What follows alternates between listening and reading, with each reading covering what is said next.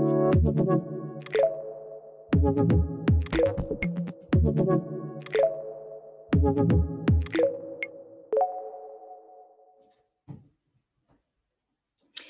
ora, folks, and welcome to a bonus episode of COVID Chat with me, Dr. Siouxsie Wiles. Normally, we talk to you on Mondays, Wednesdays, and Fridays about the science behind COVID-19, and we're here today on a Sunday to do something just a little bit different. And joining me today is Damien from the Aotearoa Science Agency. Hi, Damien. Hi, Siouxsie. Happy Easter. I am not a little bit different. I'm exactly the same as normal, but we do have a special guest tonight, and we're going to talk to, well, you're going to talk to psychotherapist Kyle McDonald, who's been doing a lot of work recently on COVID-19. And so we welcome your questions if you've been going through, I mean, everyone's been going through a hard time, but if you've got any particular questions about mental well-being, anxiety, what you can be expecting, what you might be seeing from friends, family, loved ones, then send us your questions to nzcovid@gmail.com, or if you're watching this on Facebook, then you can comment down below, and we'll try and get some of those questions to Siouxsie and Kyle. I'll hand back to you now, Siouxsie. Thanks everyone for joining us. Yeah, I just wanted to start, I guess, with what's happened this weekend. So we don't have any fancy graphs or anything today, but so Easter Sunday today and the announcement of 18 new cases. So this has been a good few days for us with, still low numbers of cases. So it definitely feels like the lockdown is having an effect. But what was very sad over the weekend was that 3 people have died of COVID-19 here in New Zealand. And so obviously our thoughts go out to their families. And I just wanted to spend a minute just talking about how actually, this isn't unexpected. It would have been very unusual for New Zealand to have got away with without any deaths, or with just the one death that we'd had until just a few days ago, because we know that on average about 5% of people with COVID-19 die, but that it is much higher for some age groups, especially sort of the over 70s, and also for people with underlying health issues. And so what I guess I just want to signal to everybody is something that the Director General of Health also signaled today, was that we do have quite a lot of people who are over the age of 70 who have come down with this disease.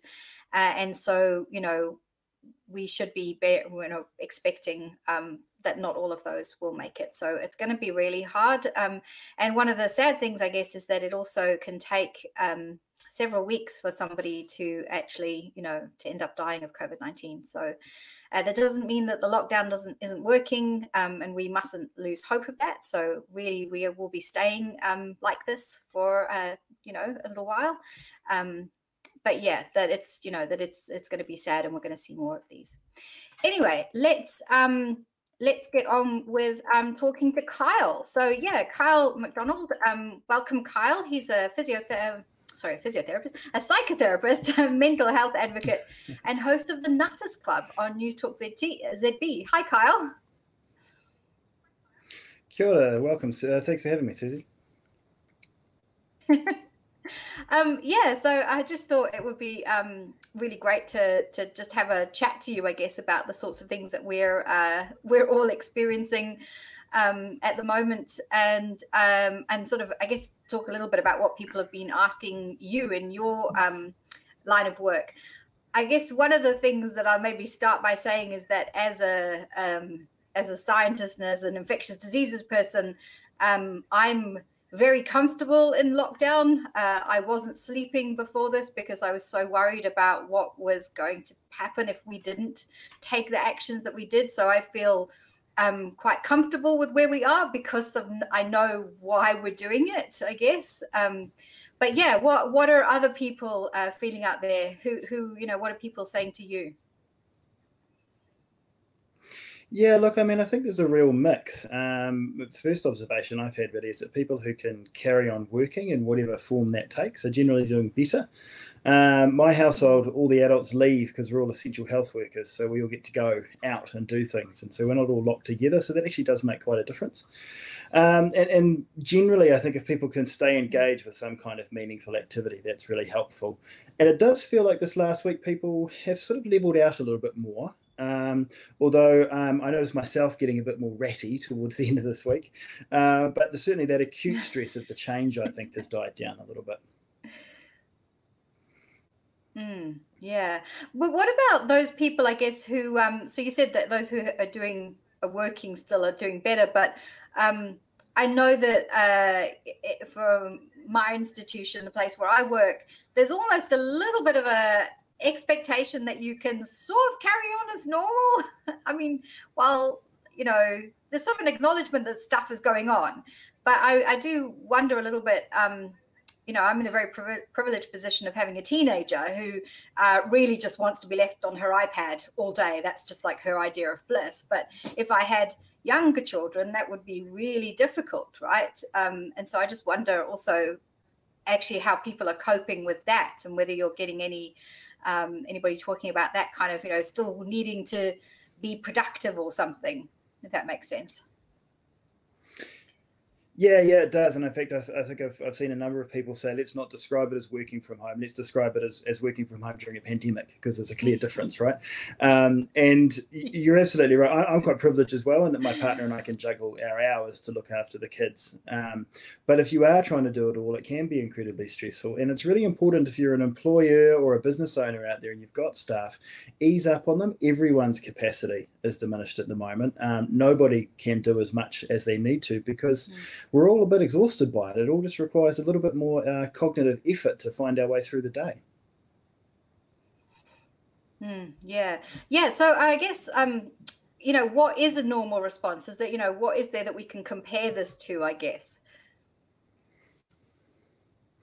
Yeah, that's really tricky. I mean, I think that first thing I'd say is whatever response you have is a normal response, because we've never done this before. Humanity's never shut down around the globe for a pandemic, so we don't know what that looks like. I mean, people have talked about World War II and various other things. The trauma of the Christchurch earthquakes, but ultimately we don't know. And I think one of the things we have to be really careful of is, psychologists have talked about this idea of moral fatigue with the pandemic, which is, even the simplest of things, whether you go to the supermarket, whether you handle things in public, whether or not to wear a mask, which I know you've talked about quite a bit, all of these decisions take on a life or death quality. And in our normal day-to-day life, pre-pandemic, we're on autopilot a lot of the time. We don't think about these decisions. We just do them. And so that extra cognitive load of having to think about all of these things is what we call moral fatigue. And that's just exhausting. And it takes a bit of getting used to. Yeah. So it seems that certainly a lot of people are quite emotional and close to tears. And so is that sort of, is that part of that moral fatigue, that sort of just making everybody a little bit more emotional, even if your lives might not be that affected, relatively speaking, I guess, if you are kind of in a privileged position? Yeah, I think it is. And I think it's that effort. We're all a bit more emotional when we're tired. I think not sleeping well is a pretty common symptom, if I can call it that, of what's going on at the moment. I don't think many people are sleeping great. And also there's just that worry, which I think you can distract yourself from. But my experience has been it's a bit like grief. You sort of are going about your day, and then you remember we're in the middle of all of this, and it sort of hits you again. And I think that is exhausting. And certainly emotions being really close to the surface is normal at the moment, if we can call it that. I've certainly had a few times over the last few days where I've just thought, is this actually real? Or is this sort of, because I've also been having some weird dreams, quite surreal dreams. One last night's had Taika Waititi in it, and I don't know, the other night it was about a train, trying to catch a train to see my daughter. They're all sort of a little bit odd. And so, I just sort of, I guess there's also that kind of, we're all in weird dreams, and then wondering, is it a dream? Are we going to wake up and then go, oh no, actually this is actually real? It's It's kind of a bit strange. So I guess what can we expect as the next, few weeks kind of roll on? How do you think it will affect us? Well, it's probably not a very good proxy, but I've seen a couple of interviews with people who've done home detention sentences, and they all say the second week's the hardest. So perhaps things will get a little bit easier after Easter. But I think there's also a sense of the light being at the end of the tunnel. That even if it's extended beyond 4 weeks, it's not going to be a huge extension, it seems. So there is a sense that we're going to get to the end of this. I think the thing to really watch out for next is for the anxiety to actually be ongoing for people who've really struggled with this. We've seen in South Korea already, when the lockdown came off, reports of people really struggling to actually leave their house even when they were allowed to, because that anxiety just sort of is quite pervasive, and it takes quite a lot of work for some people to actually undo that. So we're going to need to continue to be gentle with ourselves and each other, I think. I've certainly noticed that people are very, I'm getting lots of questions about how should I behave at the supermarket, and people are extremely anxious about that kind of being outside. But it's really interesting to me that they're not at all anxious about being, meeting with their friends and neighbors at the bottom of the garden, or at the driveway or something to have drinks. And it's so interesting because that's actually the most risky thing they could do, way more risky than going to the supermarket. But I guess it's also the more natural thing, right, at the moment, where we're kind of heightened to the sort of the threat that people we don't know and that being in the supermarket poses, but our friends and neighbors are not a threat, even though actually that's the most dangerous thing. So I kind of find that really interesting too, that we're quite bad about understanding what the risks really are, and responding appropriately, I guess. Yeah. So one of the things that's the in-group. Sorry, I was just going to say that's the in-group, out-group stuff, isn't it? We know that people are, we're hardwired to perceive people we don't know as a threat, and I think that happens with the virus as well. And it's really about making sure that we extend that kindness and compassion to everybody. I try and get around on the streets with a smile on my face and try and make eye contact. I'm sure some people think I've already lost my marbles, but I think it's a good starting place. Yeah, we went on a bike ride this morning and we're waving at everybody, and they probably think, God, crazy people. Anyway, I guess so. Coming, with the rest of the lockdown, and what sort of advice would you give to people about how to get through the next sort of week or two? Well, I guess what I would say to people is if you're doing okay, then keep doing what you're doing. You probably already have a sense of what's working. And I think there's a really clear line. And I think some of it does come down to privilege, whether that be economic privilege or still being able to work and maintain a balance in life. There's a lot of people who are talking about this feeling like a holiday, and that's great. I don't begrudge you that. Carry on. Do as you're doing. And stay home. But I think we do have to be aware that the pressure is going to start to tell for other families where there is those strains and pressures. We know that the domestic violence rates are pretty high at the moment. We also know that people are drinking more than probably they should. So my advice is, if you're doing okay, use some of that extra time and energy you have to reach out to someone who you think may not be doing so well, or even more importantly, reach out to people who in your friend group are living on their own.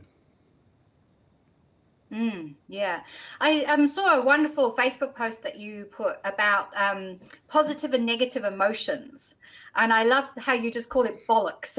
Can you talk a little bit about that, about these positive and negative emotions? Yeah, happy to. I've always kind of had a bit of a thing for the whole positive thinking mantra. I think, it's one of those things that it only works for the people for whom it works for. For most people, when we talk about positive thinking, we're talking about the idea that we just need to sort of get rid of negative thoughts and emotions. And at the moment, that's actually quite a dangerous idea because we are struggling in the midst of something that is causing very real distress. And so the trick is to be able to acknowledge that, to be able to feel those feelings, to not try to get rid of them, but to acknowledge them and then to act in a way that helps us to manage them. So if it's anxiety, try and get active or try and engage in some kind of relaxation. If it's feeling low or feeling sad or depressed, get physically or mentally moving and get engaged in something. But it's okay to have a bit of a cry, and it's okay to acknowledge that this is really difficult. And if you are finding yourself struggling, get on the phone or the text and call 1737, which is the National Helpline Service. They're 24/7. They've got extra staff at the moment. And, it's absolutely fine to need that little bit of extra support at the moment. That's absolutely great advice. I guess, is there anything else that you'd like to say about how people can be helping their loved ones either inside or outside of their bubble? Any top tips? Stay home. That would be the first tip. And second one is just make sure you're reaching out and keeping in contact. If you are on your own, even just a 2 or 3 minute phone call every day makes a huge difference. And make sure you're still getting that social contact, whether it be via video link by this or just picking up the phone or even just a text it. Keep in contact with each other. We're almost there. Let's just keep going for the next couple of weeks, New Zealand. Yeah, I must say I've been sort of so busy with COVID-19 that I haven't really been reaching out. But yesterday, some friends invited us to do a pub quiz with them online, and it was absolutely hilarious and just what I needed. Completely forgetting about this for just a couple of hours and trying to try and do trivia that I had no idea about. It was it was really good fun. So yeah, I think even those of us who are coping are probably not doing enough of that kind of reaching out and just doing something that is, whether it's a bit silly or, something as simple as pub quiz over a Zoom link. Anyway, let me see if we have any questions. Oh, we do have oh my goodness. Okay, we have some questions. Let's get these questions.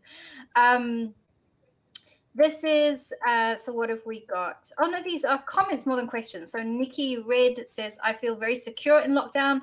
The thought that in 11 days we could be at a lower level and essentially get out of lockdown fills me with a ton of anxiety. Oh, yeah. So any advice for Nikki? So that's coming out of lockdown, feeling anxious about coming out of lockdown.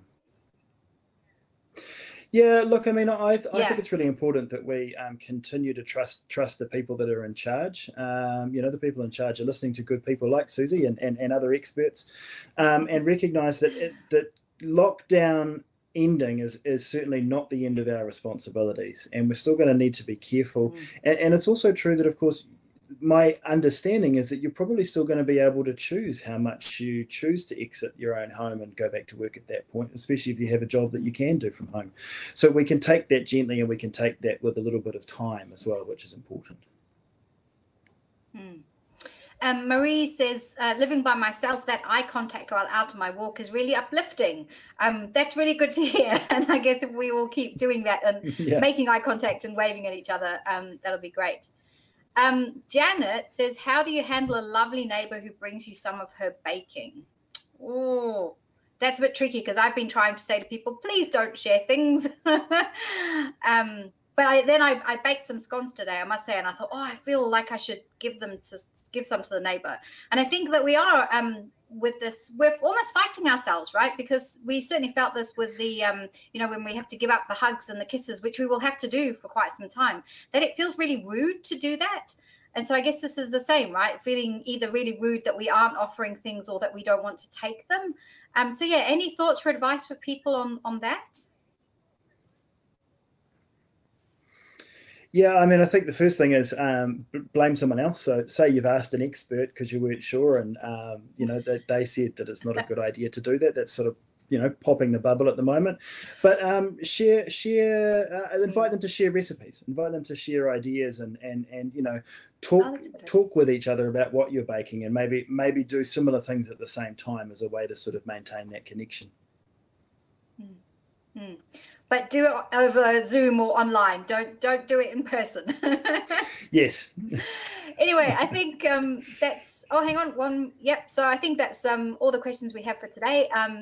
So yeah, I guess thanks, Kyle, for coming along for this little bonus episode of COVID Chat. It's been really great to talk to you and talk about something a little bit different to the things that we normally talk about. So yeah, thanks very much for giving up your time to come and chat with us. And everyone else, we'll see you tomorrow at our normal time of 4:10. Happy Easter weekend, everybody.